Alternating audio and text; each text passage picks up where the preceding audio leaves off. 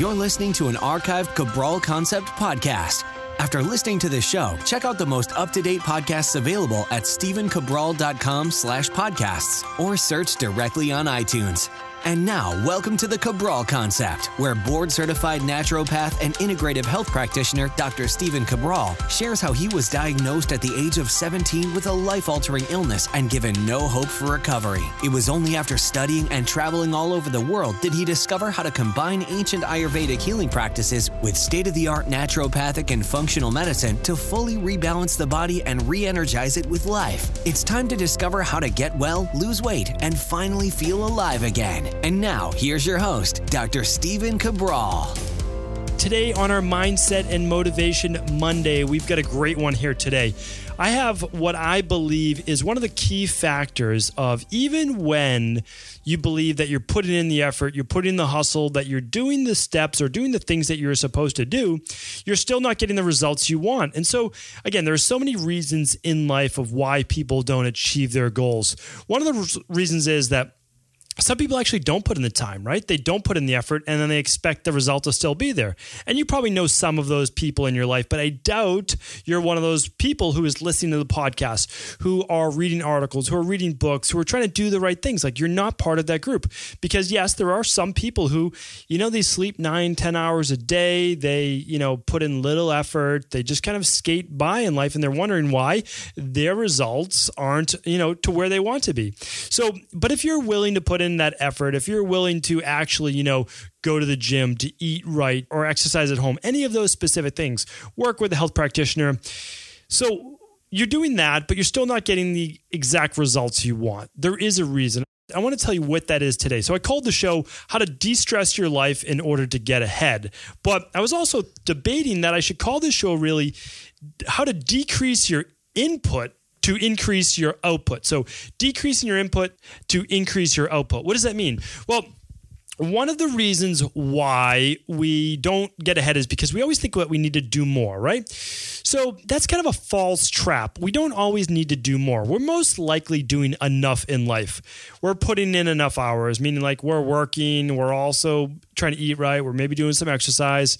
If you have a family, you're taking care of your family or taking care of your parents, or, maybe you've got a friend who has issues and you're helping them out. We're kind of like, we're putting in the effort. We're certainly putting in the hours. We're probably getting up, and then right from when we get up to, when we get home at night, we're hustling, we're moving. So I don't agree that we need to do more in order to be more. What I actually believe is this, is I think we have too much coming into our body, too much coming into our brain, so that we can't actually have any downtime to actually get some clarity. Because I found that sometimes when I'm like just treading water, I'm trying to get ahead, is the only thing that actually helps me is to just sit back, stop everything, or as much as I can, because the train can't completely stop, right? But slow it down, take some of the things off of, I hate to use the phrase, but off of my plate, and say, okay, I'm at my ground zero, my bottom of what I can do. Now let me just take a deep breath. This is my goal. This is what I want to achieve. I can now think clearly because I'm not juggling a dozen different things, more of those really bad analogies.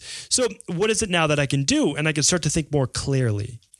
You have to keep in mind that every time you get an email, every time that you're on social media, every time you're looking at a post, it's just more and more input. And then when you're outside, you're being bombarded by marketing, by advertisements, by all of these things. And when you're home, then you have a lot of demands from your family or from your spouse, your partner, from parents, whatever it might be. It's very difficult to get clear. And that's why I want to talk about for a few moments before I talk about the next part of that plan is how to get clear. So one of the things that I do is I start to read more, meaning like I read more on certain topics. So, right, I mean, there's a million different topics I could read on. So what I start to read on more about is, let's talk about goal achievement or the law of attraction or creating a vision for yourself. Remember, all of these things aren't woo-woo. It's actually just trying to focus and channel your energy. In this part right now, we're talking about your psychology into the thing that you're trying to achieve. Because right now, your energy is dispersed. It's in a million different different directions and you're running in all those directions and you can't keep up. So what a self-help, what a vision type book does is it simply gets you focused. You are reading the 10 pages a day like I recommend.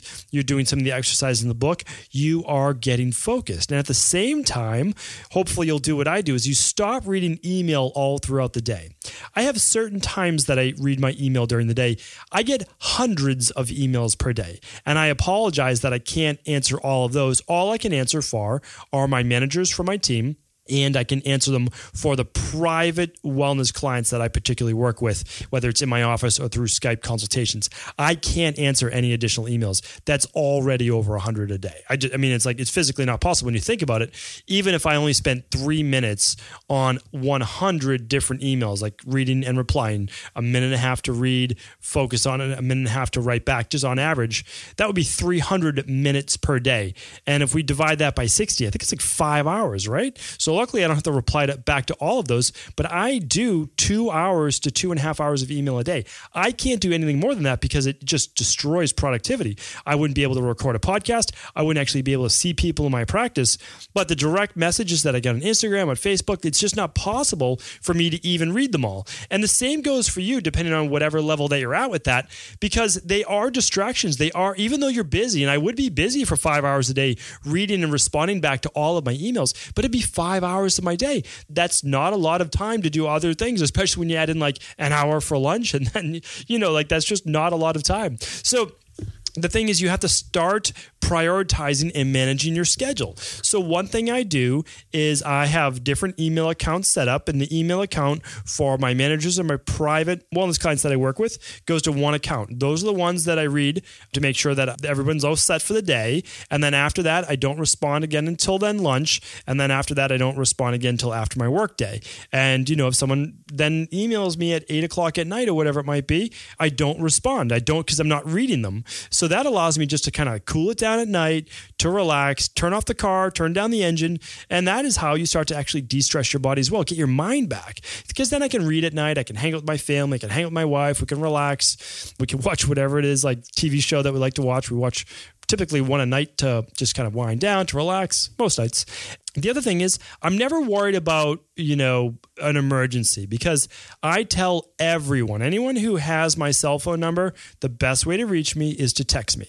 And it's basically for family and for the people who are like my fitness director, my managers, the people who are actually running our 2 locations, because I see people all day. I create, all of this kind of stuff, and they're just fantastic at kind of implementing and seeing the 20,000 plus appointments that we have per year. So again, what I'm doing is prioritizing, but really more than anything is I'm prioritizing brain space and what we call, kind of like in the tech world, bandwidth. You run out of bandwidth, meaning like I'm a person who loves to have 100 tabs open for all of my internet, windows. And that allows me to like look at research on one, look at videos on another, read articles on this one. I have my labs on the other one. And the problem is my computer can't handle all that. It's just like this iMac that looks beautiful in my office. I love it, but it can't take all of that. So my IT person says, you can't have that many windows open. That's why your computer runs so slowly. That's why you can't open up a Word document. Like it just, the little pinwheel spins over and over. So it's the same thing with your life. You can't take on new things. You can't actually focus and achieve one thing when you have 100 different browser tabs open. And so the first thing you have to do is you say, where can I cut back? And for me, I'm not getting rid of all my email. I'm prioritizing which emails I can actually handle. And then I'm saying this time of the day, I do the same exact thing with social media. I don't look at social media all day except for at lunch. And then I look at it after work when I'm just my relaxed time. That's it. The rest of the time is being put into my work or my reading or whatever else it is. I mean, it's exercising for myself. It's also lunch, but that doesn't mean that I'm using social media at that time. Actually, at lunch would be my time, and I can look at it then if I choose to. And again, this is my plan. This is what I created for myself to achieve my goals. Yours doesn't have to be exactly like mine. I'm simply sharing my example with you that has helped others. And then another thing I do is I make sure, the weekends are my time. They're my time and they're my family's time. And when you have kids, you understand that your time is really your kids' time.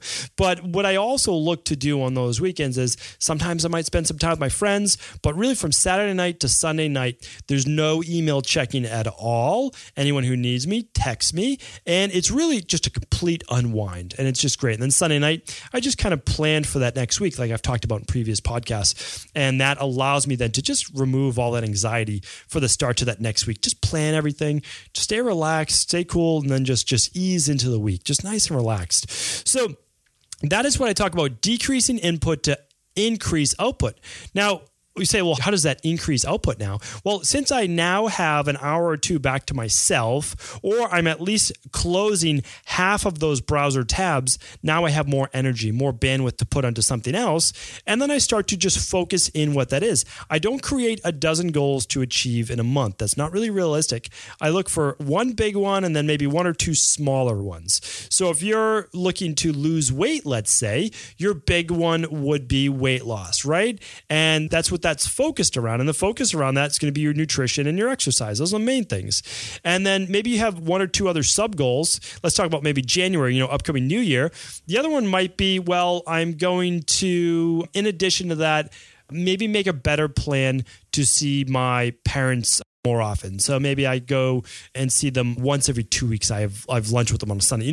Make a plan for yourself. And then you might have one more smaller one, which maybe is just a once a month type thing. Okay, well, once a month, I'm going to reconnect with a friend that I haven't seen or talked with or met up with in years. So again, one big one, like the majority of your focus has to be on that big goal, whatever it is you achieve. Because remember, if you don't put enough focus on that goal, there's just no chance you're going to achieve it. Your life, there's just too much competition for your time, right? And your energy and your mind's focus. So what you need to do is, in the forefront of your mind, to achieve any goal, anything that's really worthwhile to you, you need to focus on it. If it's a relationship, that has to be number one. You have to focus on that. Now, you're still working, you're still taking care of everything else in your life, but the majority of your focus, what you think about, what you journal, what you jot down about, what you create, time for, what you prioritize is that one big goal. And the only way you can do that is if you kind of snag back a few hours per week, or maybe even an hour or two per day. And you can do that. You really can. You can cut down on your TV time. You can cut down on your internet browsing time. It's amazing. Like if you go internet free for a day, meaning like you only have to do your work stuff. So you don't get to use social media. You don't get to use YouTube. You don't get to use anything else, of course, except this podcast, but you don't get to use anything else, right? So you get to do your email for work and that's it. I think you'll be shocked and surprised that you're not checking the news, that you're not checking social media, how much time you get back. And now if you could channel that into what you are looking to achieve, I'm telling you, you will hit those goals. So my advice for you today is start to just decrease the amount of input you have coming into you in any way possible. That will start to allow you then to take a breath. You can start to de-stress. And when that happens, then you can start to focus on what it is you really want, getting clear, maybe start to read some books, start to get focused on that, and then you can implement a plan. And now that you bought some time back, you can actually implement that plan because you have the time. So hopefully this helps. I'm happy to answer any other follow-up questions on this. And always, I really appreciate you tuning in. I love the Mindset Motivation Mondays. I'm telling you, they're just as much for myself as they are maybe for you. And please do feel free to share this information with anyone you believe it could help. Ever wonder what the best sauna, blue blockers, sleep trackers, wake lights, salt lamps, or other health gadgets are? Or what about the top non-toxic mattresses, sheets, soaps, bath products, toothpaste, and cookware? Or would you like to know the cleanest choices for hemp parts, meal delivery services, supplements, and much more? I personally curated, researched, and now created a resource page of all of my top picks that continues to grow each week. These are the exact products I use in my own life, with my family, in my private practice, and they're the ones I trust. To find out all of my up-to-date recommendations and all the details, simply head on over to stephencabral.com/resources.